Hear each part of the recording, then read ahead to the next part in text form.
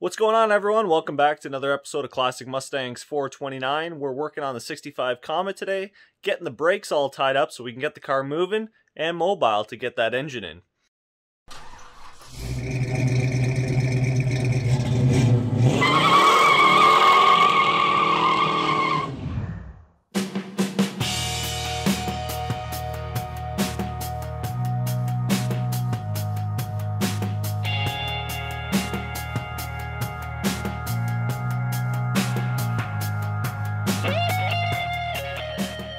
If you have never done a drum to disc brake conversion, believe me when I tell you this, it is extremely easy, especially when you're getting every single component in kits like these. Guys, honestly, if you're still running drum brakes, I think it's time that you make the change to disc brakes. So this is what LEED Brakes has sent over for the 65 Comet. It is a front manual drum to disc conversion kit. We are keeping the drum brakes on the rear. LEED Brakes also sent over a brake pressure gauge kit, as you can see here. Basically, it's going to show you how much PSI you have at your front or rear. And they should give you quite a few adapters to make it pretty well universal for any of your braking components.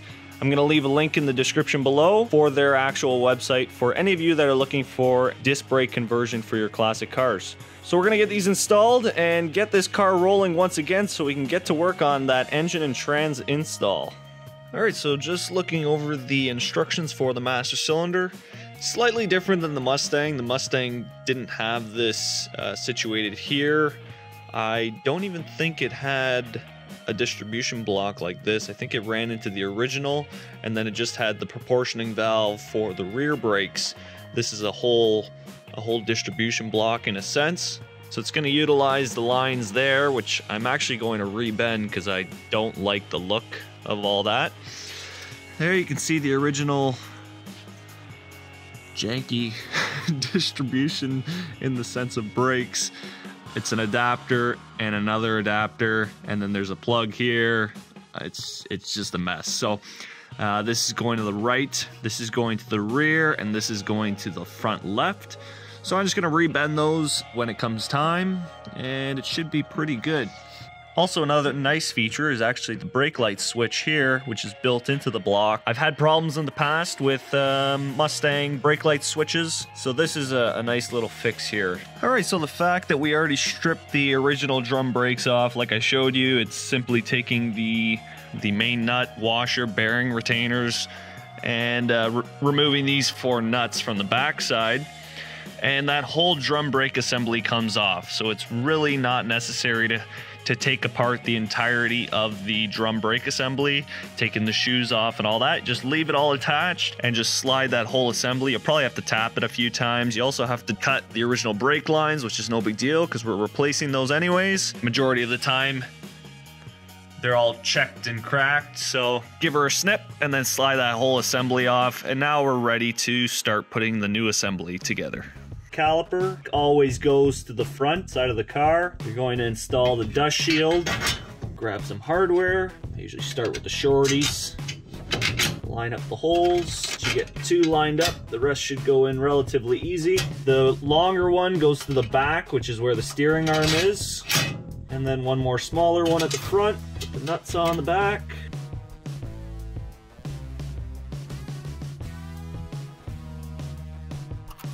Alright, so I'm gonna get the bearings all packed and ready for install. This is the messy part of the job.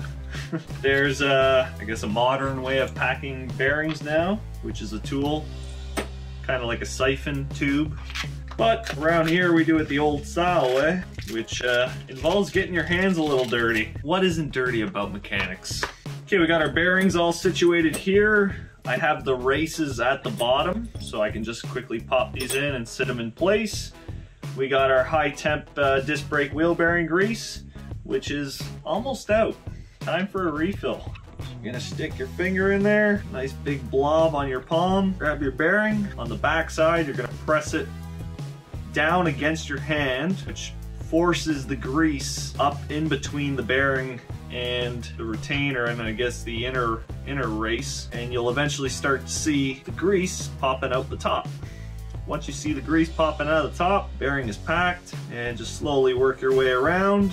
Slowly forcing the grease out of there, or I guess forcing it in until it pops out the top. Once that's done, I like to give it a good little spin, possibly another repack just to make sure. Coat the outside of the bearings in some grease as well, and then get it installed. Give it a good spin. Coat the outer bearings, making sure everything has a nice healthy coating of grease. And if you want to double check, make sure that it's got a nice fill of grease in there. Just give it another quick little pack. It'll be good to go. Just plop it back in the bearing brace. Get on to the next one. Don't bother cleaning your hands until you're all done.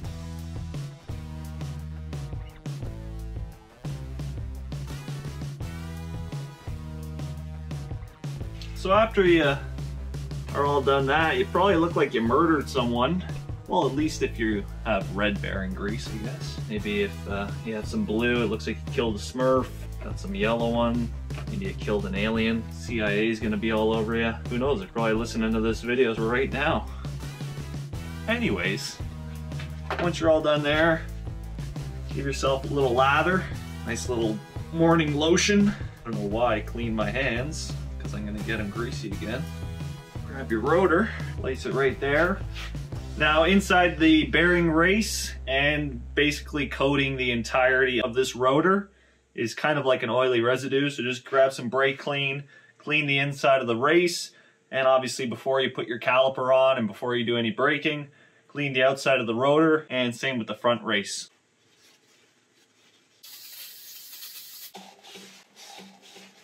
So there you can see a bit of dirt in there. Once that's all clean, we're going to grab grease again. Give a quick little dab in there on the bearing race itself. A little extra lube never hurt anybody.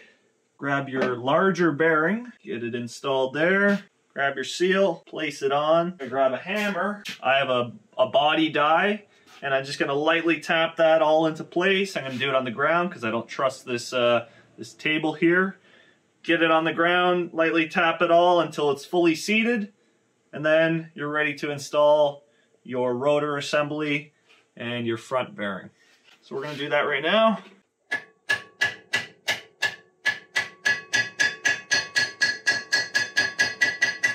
That's all done. I'm gonna do the same to this one. Get them both ready so that install is a lot quicker and a lot easier to do. Should be ready to go. I'm gonna do that right meow. You know, Mike, it would have been a splendid idea for you to grab a ratchet and not just the socket. Maybe even a wrench. Wrench would have worked. Now you're all comfortable, and now you gotta get up.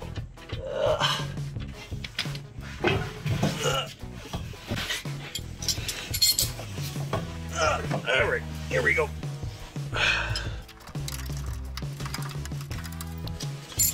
Don't forget to torque your stuff, people.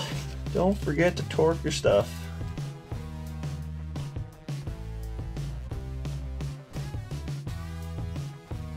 I'm looking forward to when I smash my knuckles. Come on. All right. Straighten that back out. Grab our rotor assembly. Clean this off, make sure this is all nice and clean. Slather it on there. Grease never hurt anybody.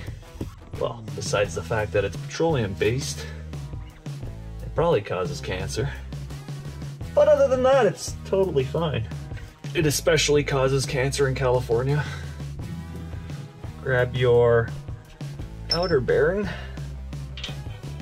slip him on. Grab your bearing retainer, this we'll call it a flat washer. Then grab your castle nut, give her a spin. Let those bearings get seated. Feels pretty good.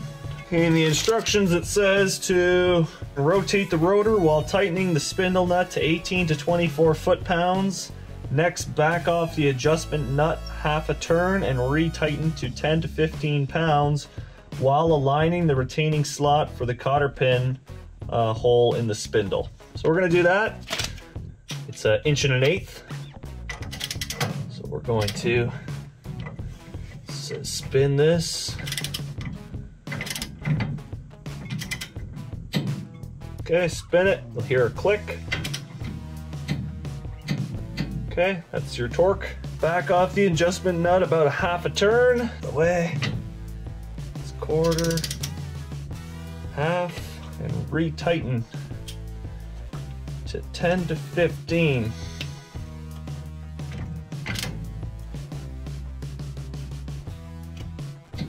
Okay, you gotta really listen to it because it's very quiet.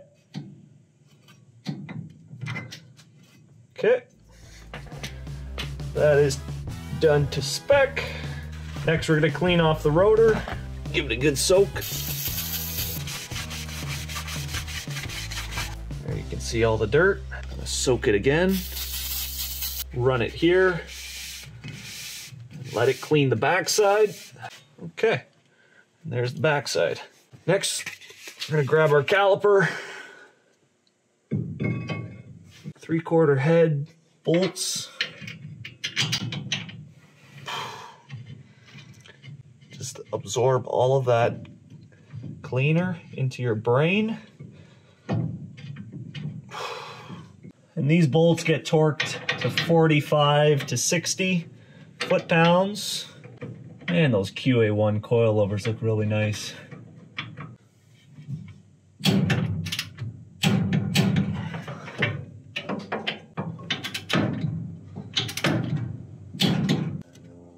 And we are golden, folks. Golden! Actually, we're kind of like zinc coated, but yeah, you get the picture.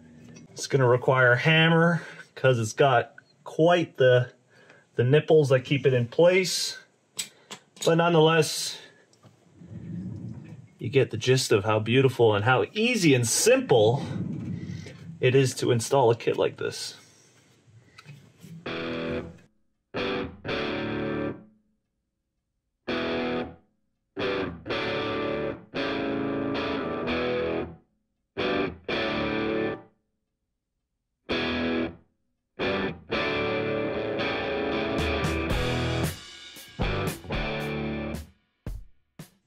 All right, so next we're gonna take off the brake line. And you wanna know what is so nice about Arizona cars? You ready? With a thumb. With my thumb. It's ridiculous. Once that line's off, we're gonna pop this clip off. The whole cut line should be able to come off at that point. We're gonna install the new line where that yellow fitting is right there. Once that's done, we're gonna secure it back into this location, put the new clip in, and put the old fitting back in. All right, got the new line all installed. As you can see there, new clip, same original line, obviously not original to the car, but a brand new brake line all the way to the caliper with the copper washer there, just to make sure it seals. We are done, people. We are done. All right, so now that the brakes are all installed on the front, we are going to put the wheels back on and get it back on the ground. This is also going to show the QA1's first time on the ground, so that's also exciting.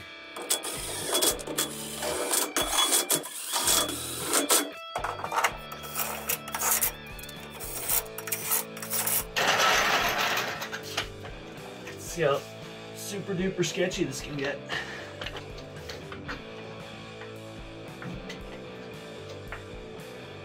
You're kidding. Just enough.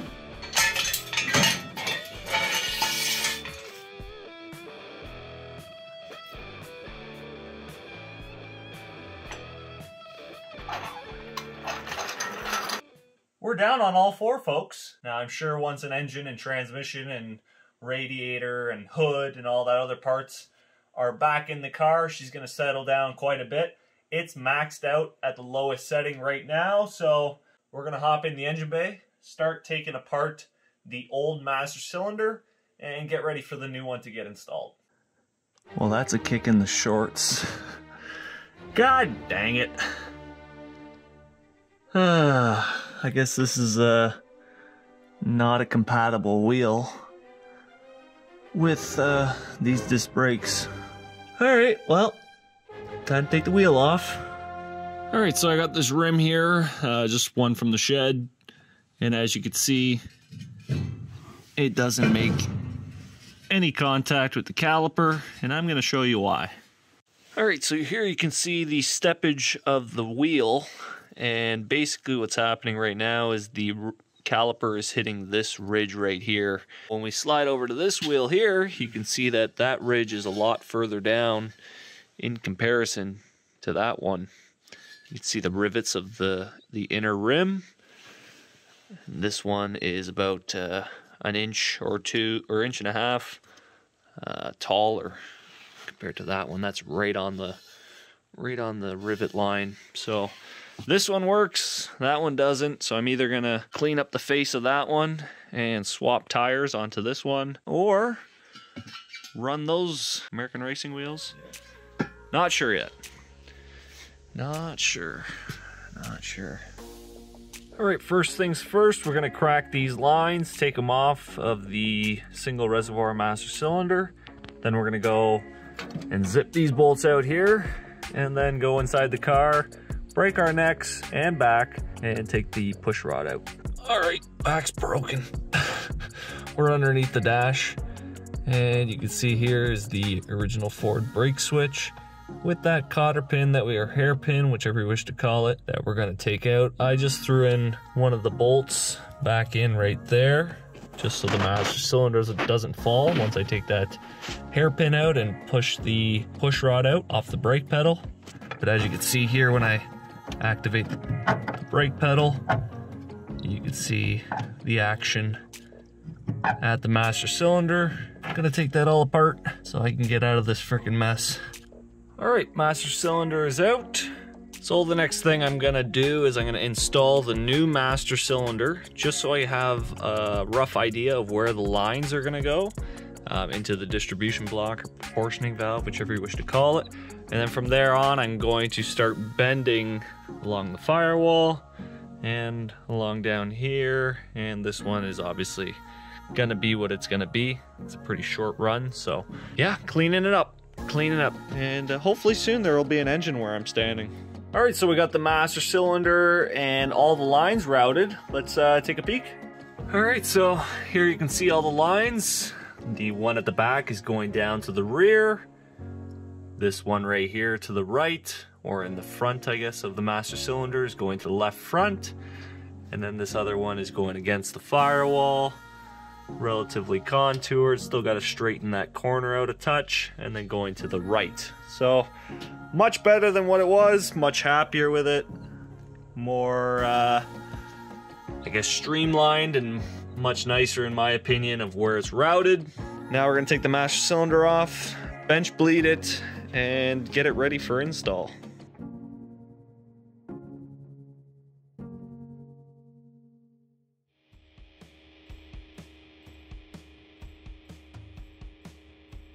Alright, got the master all installed with the proportioning valve. Painted the master so it's not going to rust right away. But all the lines are hooked up. One at the back.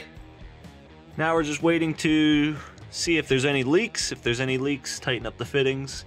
So what I did was I already had the master and proportioning valve together when I put the whole assembly in. I didn't try to put the proportioning valve on when it was in the car, because it's really tight to get those two fittings underneath. You can't see this one. 1 and 2 are really tight. You can't get a wrench in there, like barely, even when it's off the car. So it's always recommended to do this outside of the car. And then slide this whole assembly in at once and hook up your lines, and you should be golden. All right, got the steel rim all heated up and straightened out. That was a lot worse than what it is. Sandblast this so it's all clean, and then I can paint it just like that one, and we should be decent. All right, so got the rims all primered yesterday, going to shoot them with a fresh coat of black paint today, and hopefully get them installed by the end of today on the original tires. All right, there's the rims all painted up. I think they look pretty good. Let's see how scratched we can get. I'm trying to install some tires. Oh boy.